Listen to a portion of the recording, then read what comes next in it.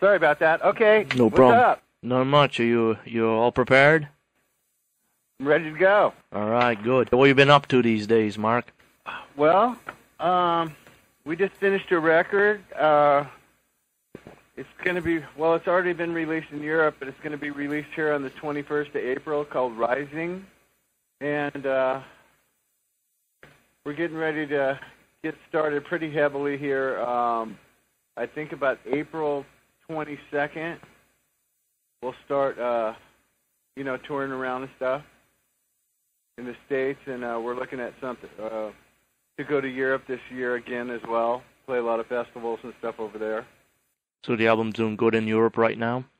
It's really early. The reviews have been really good. It's a little, it's only been out a couple weeks. It's kind of early to tell how good it's doing or whatever.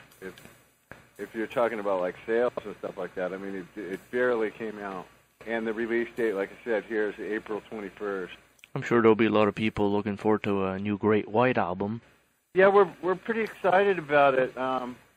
This is the band got back together.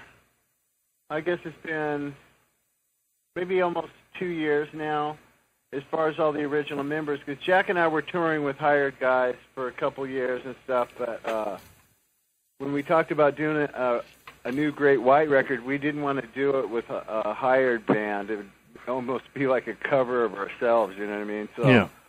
So we called the guy, all the original members and stuff to see what they were doing, and everybody was really interested in getting together, and so we got together, and we've just been having a blast with it, We made a pretty good record, probably the best record we've made in a lot of years, this most recent one. It was like going back to the 80s? Yeah, it's pretty exciting. Well, I won't say that we for sure haven't we're not trying to reinvent ourselves or anything, but we just write how we write. That's how we've always done it. But I think we've improved. I think the songs are maybe a little better than some of the ones in the stuff, and it's just everybody's really focused and playing good, and so we're just having fun with it. You keep busy every day? Yeah, for the most part. I mean, we just rehearsed yesterday because we want to play some of the stuff in the set. We have a lot of radio acoustic things, and we're just doing a lot of promotional stuff right now. So yeah, I keep pretty busy for the most part. Day off today, pretty much. I'm not today. Going back to your earlier days in the Great White, whose idea was it to pick out Once Bitten, Twice Shy to see it as big as it went? Actually, what happened was we had an album called Once Bitten, so, it was almost kind of the obvious follow-up album was going to be Twice Shy, Right. And our manager at the time he was from England, so he was familiar with, a lot of music, a lot of British music and stuff, and he brought that song to us, and, we thought it was pretty cool, but we had no idea it was ever going to be some big single, and nobody really felt, the record company loved it, but we didn't, as a band, just band members, we weren't, over the moon about it. We didn't think it was, we thought it was okay, but we didn't think it was, the strongest song on the album. So when they released it, our thinking was, well, at least we have this song and this song to fall back on, like Lady Red Light, stuff like that. But, man, it just went crazy. And, it was one of those deals where the song almost became bigger than the band. And now you have to play that song the rest of your career. Yeah, it's a blessing and a curse at the same time, because, well, for one thing, it's a cover song, but, when a song gets that big, it just, it's overwhelming in a way. But it's good, at the same time. Yeah, we have to play it, and I don't think that's that song can define the whole band, what we're all about. But it's fun to play it. It's fine. It's good for the fans. So we're fine with it.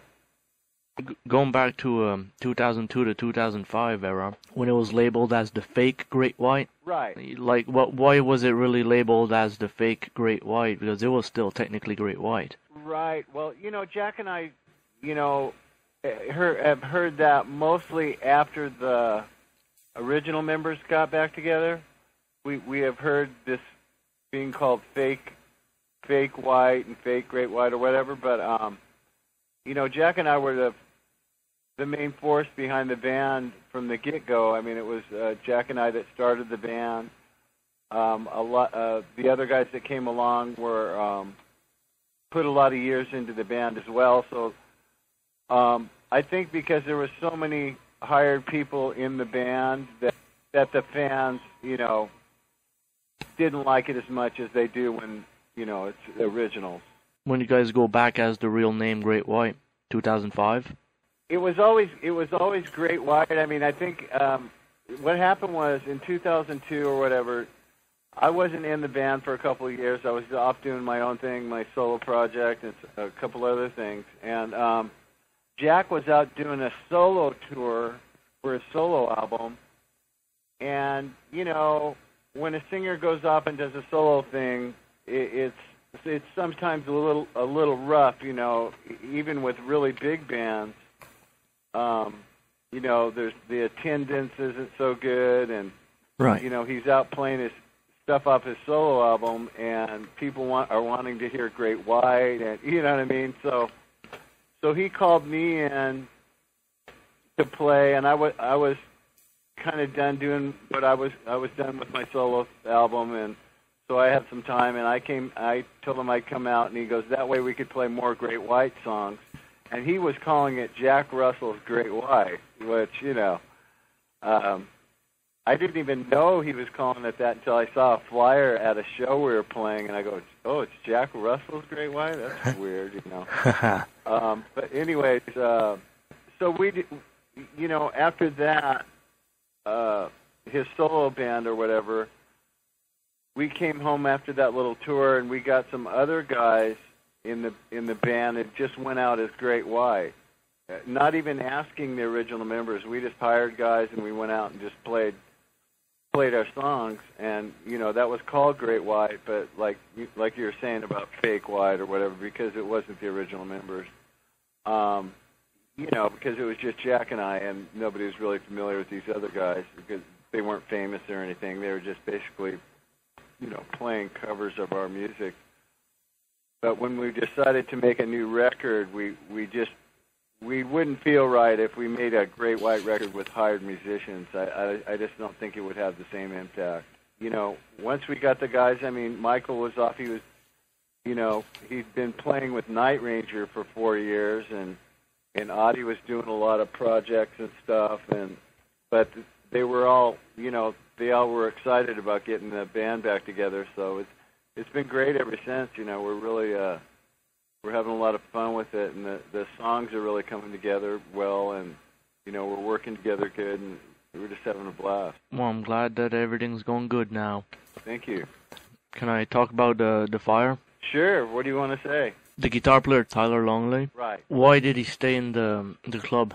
That's a question that nobody knows. When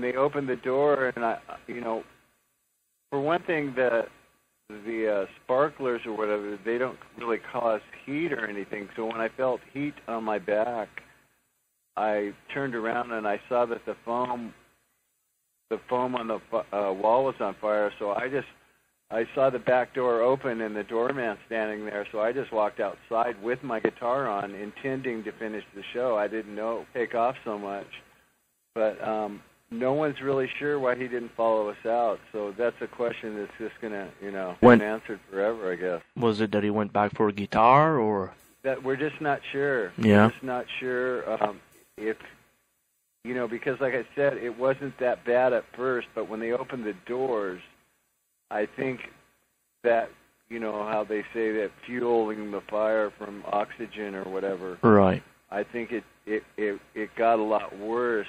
And he might have chosen to go off the front of the stage, maybe, to go to the front door, or he was just going to stand in there. I'm not really sure, but I think it got so out of control, then he got in trouble. But I'm not really sure why he didn't follow us out, if he was worried about his gear or what. I just don't know. None of us really know about that. Well, that is a sad day. Very sad in Great White. It was a horrid tragedy. We've done all we can. We created a lot of awareness for all the victims of the families, and, we just continue to do whatever we can for the families, and thank God that a lot of bands are getting involved in it now. Right. We're closely in touch with Ty Longley's dad. He's a really good friend of ours. It was just a horrible night, One, I don't like to relive it every day, but definitely something I'll never forget, and I feel so bad for all the families and everything, and I'm just so glad that people are getting involved with the charity stuff and helping the families of the victims, because it's a lot of people lost parents and stuff, and it's a really horrible thing to be a witness to, and it was just a terrible, terrible night. I'm glad that we're friends with a lot of people that started the Station Family Fund, and the fellowshipping is really what helps you get through something like that, So that's what's kept me,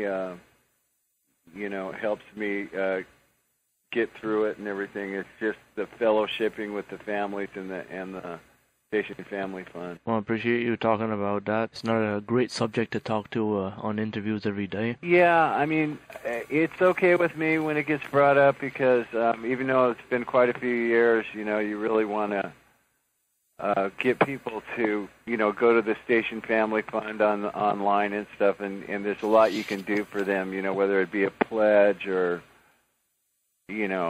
sending cans of food, whatever. There's a lot, you can go to stationfamilyfund.org, and there's a lot of information on there that how you can help and stuff. It's a really great organization, started by family members of the victims and friends, and so it's been great that at first we couldn't get any bands to help, but now a lot of bands are coming forward and doing benefit concerts and stuff, and I know it helps, and they appreciate it.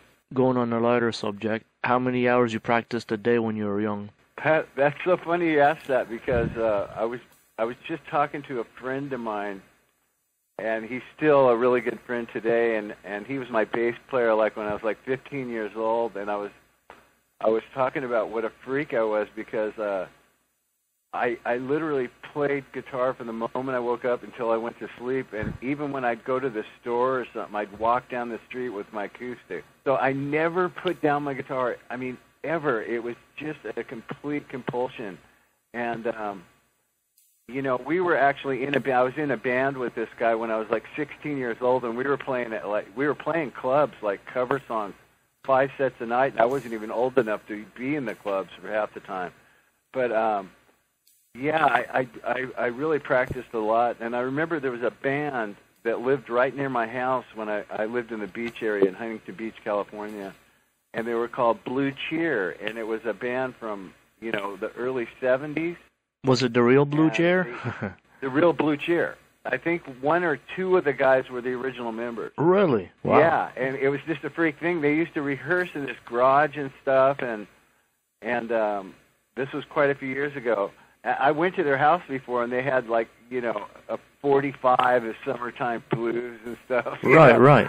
This was a long time ago, and they were really burned out, and there was drugs all over the table and beer cans everywhere, but every time they would go by my house, I would just crank my amp and just play every lick I knew, trying to impress them and stuff, But anyways, yeah. It's just funny, because I was just talking about that yesterday, how me and my buddy were kind of reminiscing about those times and how relentless we were with, practicing every day. Just, oh my God, I would never put my guitar down for anything, You're a kid and you have that young energy. It's just music just is your whole life. And,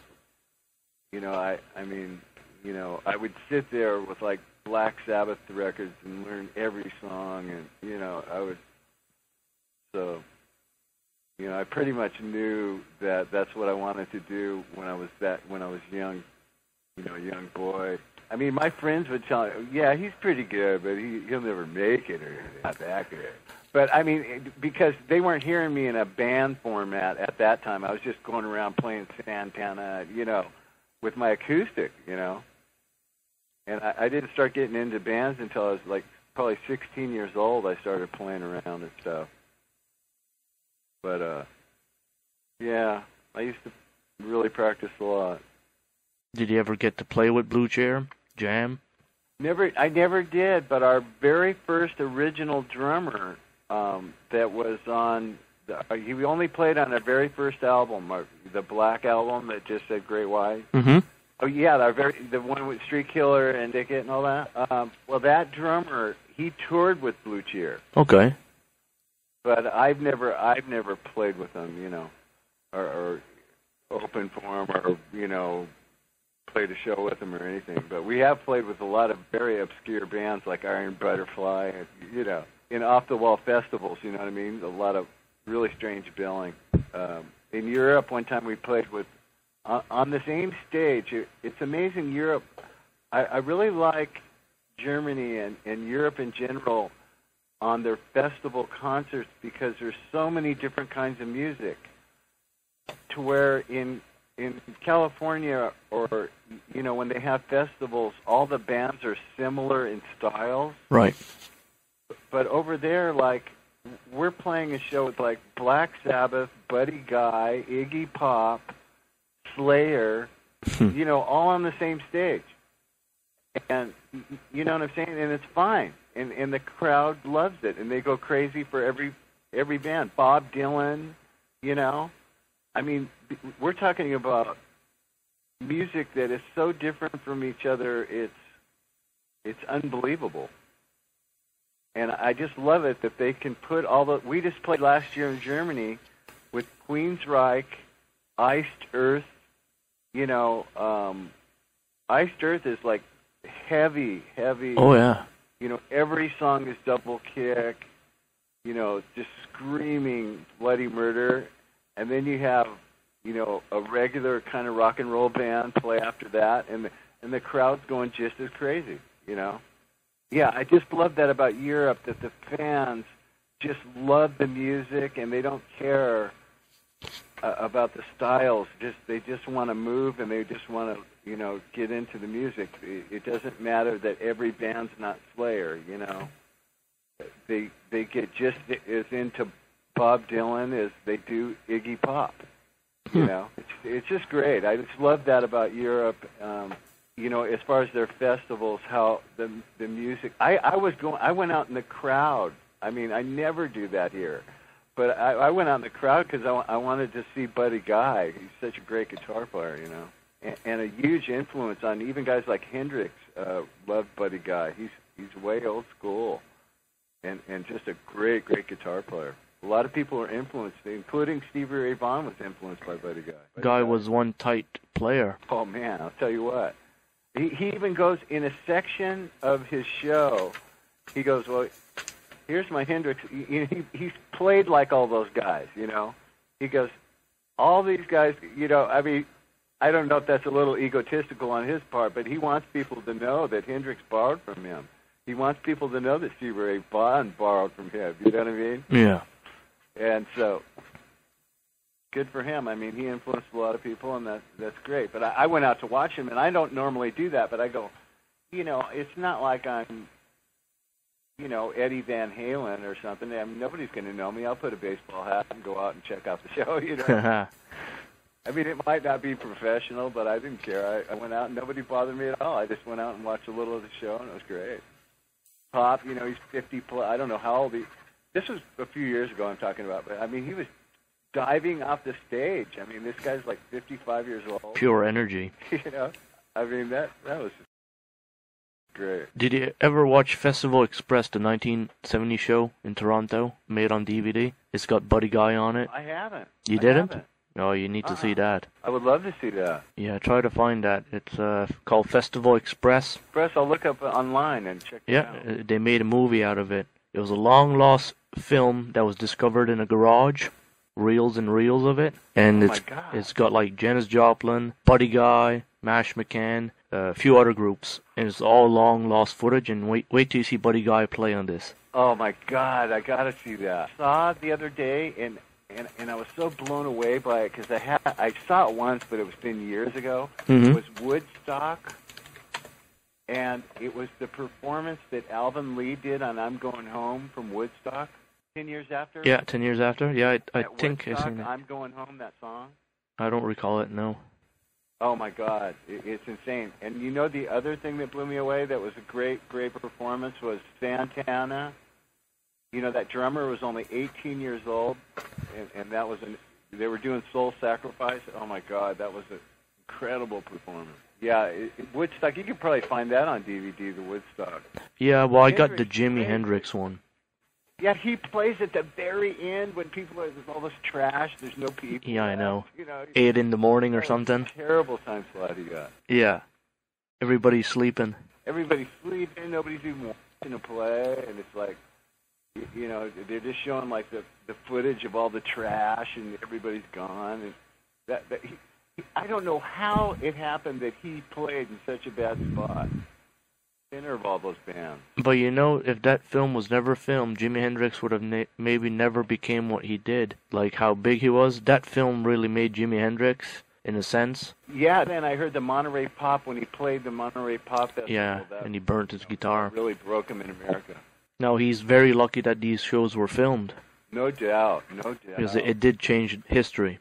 And you know, Hendrix, I mean, the way his career went, it was, you know, they just pulled him over to England, and you know, he kind of became big there. And then, I mean, that shows you how great the '70s was, because, you know, like you had to be seen live to be seen. There was no video.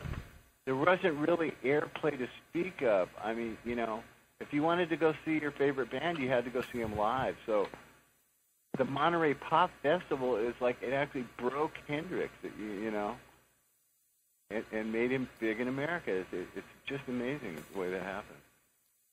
How can one show like totally break a band, you know? You know, great footage. He just, you know, tried to beat Pete Townsend that night and burnt his guitar. Thank God it was filmed. I love the whole story behind the Pete Townsend rivalry thing, you know. That was amazing. It's like, I'll do something that you'll never imagine tonight, and he ends up burning his guitar. Well, you know Pete Townsend's just going to go out there and smash everything. But, yeah, I mean, that's expected. He had to, you know, pull the light the guitar on fire thing, and that's history. And that'll be standing strong for another 300-400 years, you know? Oh, yeah. That's the guy's so amazing. It's strange we're talking about Hendrix because I don't know if you've seen that show on VH1 Classic Albums. On VH1 Classic, and it's called Classic Album. And they're doing, just in a few minutes, is the Electric Ladyland story, and it interviews a lot of guys that played on that record and stuff. I mean, Hendrix, supposedly if you're just hanging around the studio, he'll let you play on his record. I mean, that's how crazy it was. So many people played on that record. Jack Cassidy, John Finnegan played keyboards, about 4 different bass players, including Hendrix played bass. Mark Kendall could have played if he was around. Yeah, I could be on a Hendrix album had I been around hanging, you know. John Finnegan, he played on some song, and the keyboard player did some wonderful, like, Hammond B3 kind of stuff. Right. On one of the songs. I can't remember which one, but he goes, I've still never even been paid for the session, man. Yes, I know. You know what I mean? Hendrix was amazing, you know, and I don't, you know, people ask me about Hendrix. Here's what I think about Hendrix. It's not just his, you know, buzz box, you know, sustain and the wonderful way he played electric guitar. His mellow shit was so well written, and you know, he just writes so good, you know what I mean? Right. And his acoustic playing and stuff was so amazing, and the chords and the way he plays, nobody played like that. So he just wasn't a great, lead player and, solos guy. The guy wrote amazing songs, unbelievable rhythms and I mean, the rhythm section he had was just out of this world. I mean, there was no rules. You never see that drummer chopping wood and just, the AC/DC beat, Yeah. He was always just... all over the place. The motor was just flying with that guy, but there was always a really circular, kick-ass groove going on without just doing the hi-hat, snare, and kick, you know what I mean? Movement. When's the last time you seen the Woodstock DVD? Just yesterday it was on, I think it was. Just caught the Santana performance, and then it was toward the end because they were playing the Hendrix. I forget. It's almost like this little theme he played. I don't even know if it's a song. He wasn't singing. It was just like gong gong gong gong gong gong gong. Really beautiful instrumental piece he was doing. It was probably totally on the fly, That drummer's crazy on that live Woodstock. Yeah. There's like nothing he ain't doing. I think it's Mitch Mitchell. I know. It's like the whole was it Mitch Mitchell? I do believe it was that he stayed in the band, and I mean they got percussionists and everything that's on that little stage. Yeah, that drummer's the sickest drummer ever. I mean, he's up there with Ginger Baker and all the really top drummers. I mean, that's what I mean. I mean, had Hendrix just had some stock rhythm section, it would not be the same deal. Oh no, not at all. I mean, some of those grooves that were created, I mean, there was some good stuff going on with the drums. It was almost like back in the day when there wasn't a lot of rules. I mean, I think that drummers these days they think they have to, keep it simple when the guy's singing and, to where like the Who and Hendrix and bands back then, I mean, drummers were just going crazy when the guy was singing. You gotta realize too, they had to fill up a whole big audience. PA systems back then weren't what it is today. Keith Moon freaking out all the way. Yeah, just completely like he's doing a drum solo, but he did have an incredible groove. There was a groove happening. He wasn't doing a solo. He just, they were able to create grooves. It's almost like they're jazz drummers playing rock, but they're, they hit hard. But they want to fill out all the spots. One guitar player, and band. You know what that did was because the groove was created, but it created even more excitement underneath. You know what I'm saying? Yeah. There was a lot of excitement. You never felt like the song needs to move forward more. It was the groove was just created already. It was just happening. Chopping wood and doing a fill. Yeah, I know. Fill there, man. That gets old for me. You say you played with Iron Butterfly on tour? We did. What band? It was just one show. We played. It was Joan Jett, Iron Butterfly, Canned Heat. This was quite a few years ago. As Great White? As Great White. Wow. This was like probably 13 years ago. Just some big festival out in the middle of nowhere. I'm sure the Iron Butterfly drummer was another freak-out drummer. Yeah, they did the 30-minute version in Inagata DeVito. That's incredible. No doubt. And can you imagine that was played on the radio sometimes like that? It was incredible because that song, the guy... Supposedly he was all drunk when he wrote it, and it was supposed to be called In a Garden of Eden. Right. but it sounded like he said Inagata DeVita, so they just used that title. But how big that song got! I mean, that was incredible. That riff, it's like Sunshine of Your Love, gang, gang, gang. I mean, sometimes riffs are just the coolest thing ever. You a Yardbirds fan? Yardbirds. First song I ever learned. I was 9 years old. It was actually the very first song I ever learned off a record, For Your Love. Wow. Yeah, I actually learned that song off a record, man. That was so cool. Now, For Your Love, was it Jimmy Page? Or was it Jeff Beck? I don't know if I know Jeff, I'm pretty sure Jeff Beck was in the band then. It might have been Page. I'm not really sure who played on For Your Love. I'll have to look into that. That could have been Paige twanging in the background. It was a big time. I can't believe, Jimmy Page, he played on so many people's records. He was a big time session player. He played on like Hurdy-Gurdy Man and all kinds of. I couldn't believe all the stuff he'd done. I forgot how I found that out. I read about it somewhere. I think it was in a Zeppelin book, actually. Do they list them all? Yeah. Okay. Pretty much. I'm sure that they kind of list them all, and you'd be shocked. In fact, it's a book called Hammer of the Gods. It's all about Led Zeppelin. Right. My daughter got it for me for my birthday a few years ago, and I was reading the Jimmy Page section, and he talks a lot about. They talk a lot about his career before Zeppelin and stuff, and he played on a lot of big name artists' albums as just a session player. And some of the songs became huge. So I was kind of blown away by that.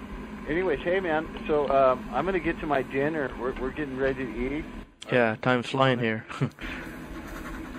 Yeah, I know we're starting to. I know I talk about music. I can't stop. I just go crazy. Sounds good. Okay, well, thanks for calling. Thanks for the great chat, man. You got it, buddy. Bye-bye.